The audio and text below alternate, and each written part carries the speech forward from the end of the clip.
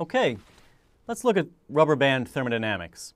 And when I did the thermite reaction as a demonstration, that was definitely a kids don't try this at home sort of demonstration.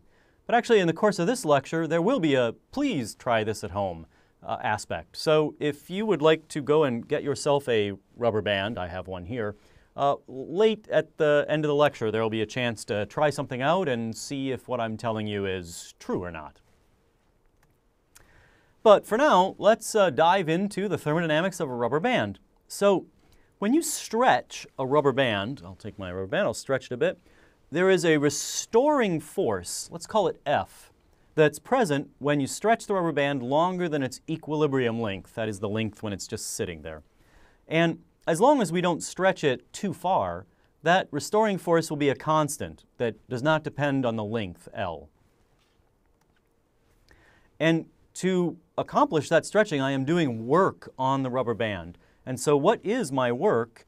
It is F times dl, force times distance is work. That's nice classical physics. And that's non-PV work. And so I promised a couple videos ago I'd show an example of non-PV work. Here's an example of non-PV work, moving something of force times a distance. There are many kinds of non-PV work. There's chemical work, changing the nature of chemical compounds. There's electrical work, moving electrons against potentials. There's magnetic work, lots of different sorts of work we can extract from a system. So in this particular case, we're doing non-PV work of stretching the rubber band. And then, of course, there is PV work as well, and that's minus PdV, the way it always is.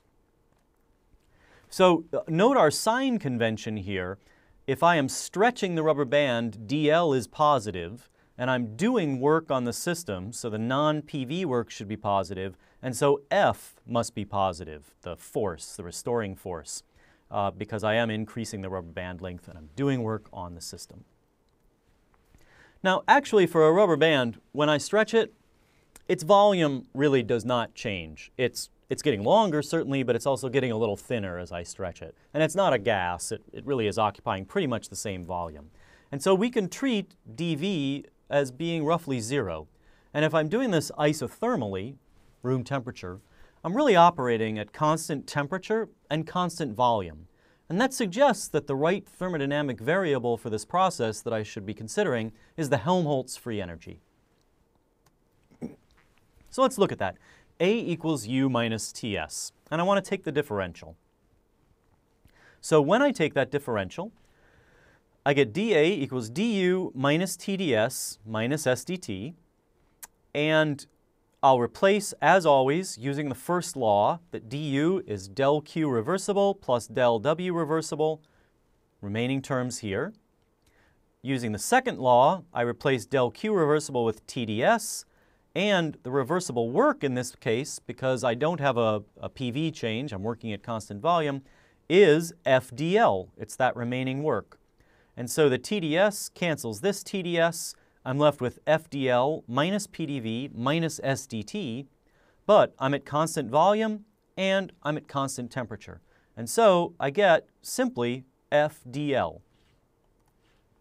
So because dV equals dt equals 0, I have that the change in Helmholtz free energy is equal to the force times the differential of the length change. And so if I write that in another way, I have that the force, if I were to need to quantify it, I would look at the change in the Helmholtz free energy with respect to a change in length at constant temperature. Well, let me go on and relate that force to entropy. So I have A is equal to U minus Ts, and I'll just keep around what I already determined about force. So let me differentiate A, this expression for the Helmholtz free energy, with respect to L, length. So partial A partial L is equal to partial U partial L minus T partial S partial L. Well, a rubber band is a so-called elastomer, and the internal energy, U, of an elastomer, it's a little bit like an ideal gas in the sense that, that is the ideal elastomer, it depends only on the temperature, T, and not on the length. So just as U for an ideal gas depends only on the temperature and not on the volume, U for a perfect elastomer depends only on the length, only on the temperature and not on the length.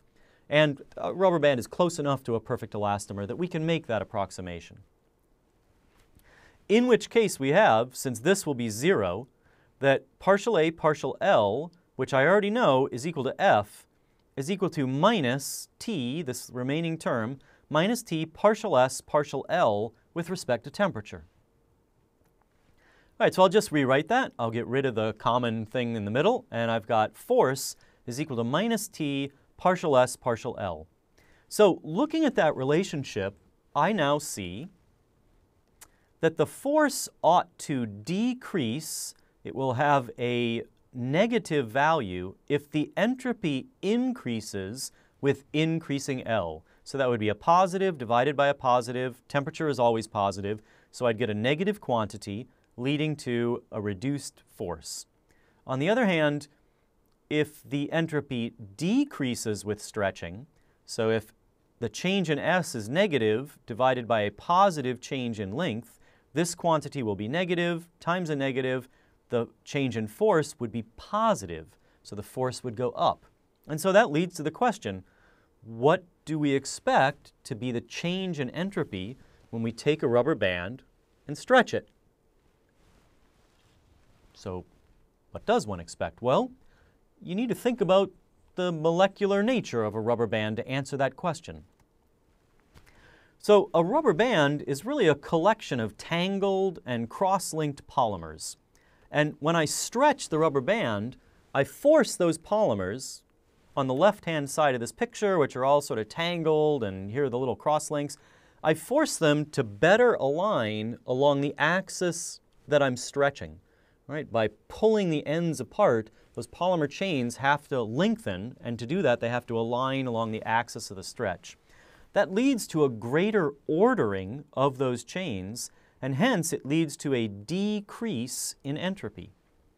Right? That means that delta S is negative, delta L is positive, it's going up, so the force should be increasing as I stretch the rubber band, as I raise the temperature. Sorry, that's actually what we're doing, of course, we're changing the temperature. So temperature is going up, delta S is going down, negative quantity times negative quantity is positive, so the force gets larger and larger at higher temperatures. And that's exactly what we saw in the demonstration video. When we heated the rubber band with our heat source, it pulled harder against a weight, making the apparent weight decrease on a scale. So the rubber band increases its restoring force. Okay, well, hopefully you saw how that all went together, how we were able to use the concept of the Helmholtz free energy and these differentials to relate the force to the entropy. Let me give you one thing to think about for yourself, having to do with the adiabatic stretching of a rubber band as opposed to the isothermal, and then we'll come back.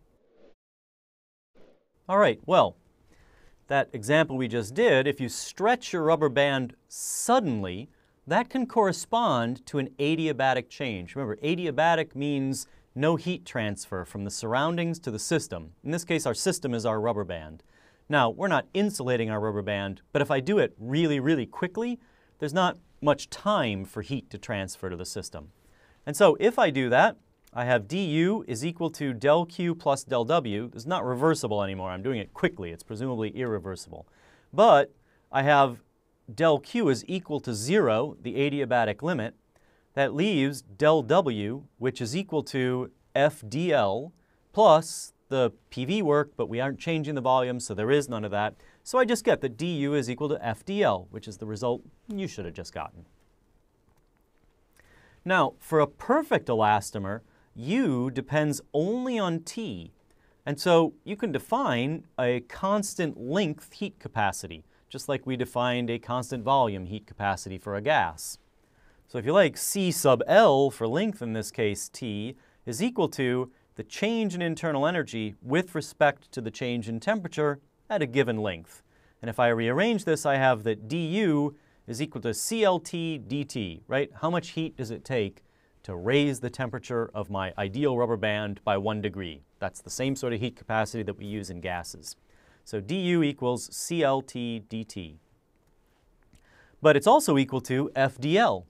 And so that says that force times distance displacement will be equal to the heat capacity dt.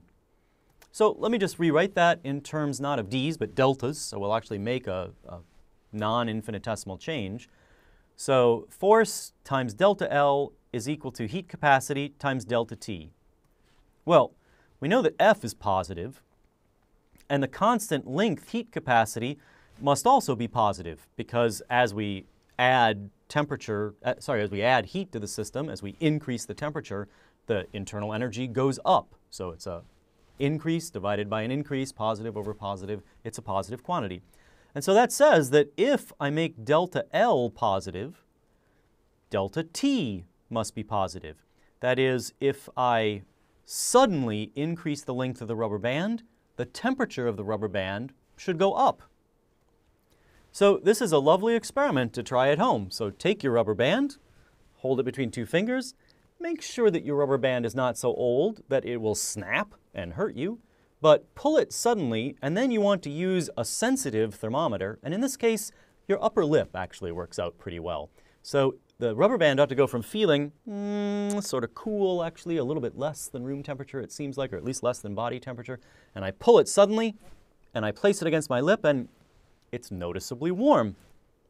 Yes, that is one hot rubber band. And that conforms to the thermodynamics we just derived, that delta T must go up as delta L goes up. So thermodynamics in action. What more could one ask for?